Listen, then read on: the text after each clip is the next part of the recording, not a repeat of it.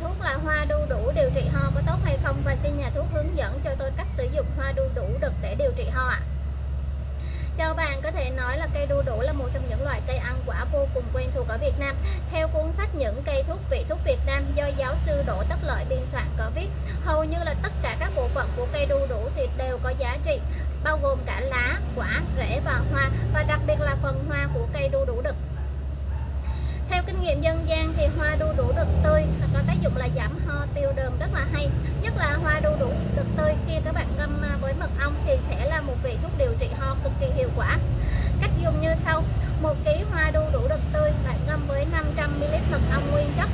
Cách làm là 1 kg hoa đu đủ đực tươi rửa sạch, ngâm với muối khoảng 10 phút. Sau đó thì đem cắt ngắn hoa rồi bỏ vào hũ để ngâm.